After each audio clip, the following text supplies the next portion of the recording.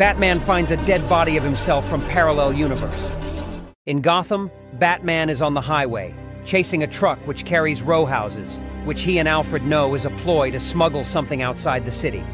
An informant has told Batman that these people hide 3 to 4 tons of stuff within the truck's flatbeds, covering up the operation with the removal of historical row houses to make room for new condos.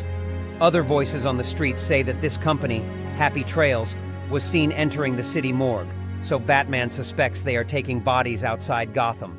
He manages to subdue the thugs protecting the main row house and to enter its false bottom to reveal a casket. To his and Alfred's surprise, inside it is Bruce Wayne. At the Gotham morgue, Batman disguises himself as a coroner working there to be able to analyze the body. Batman checks that his DNA matches the corpses, effectively confirming that he may be a Bruce Wayne from a parallel universe.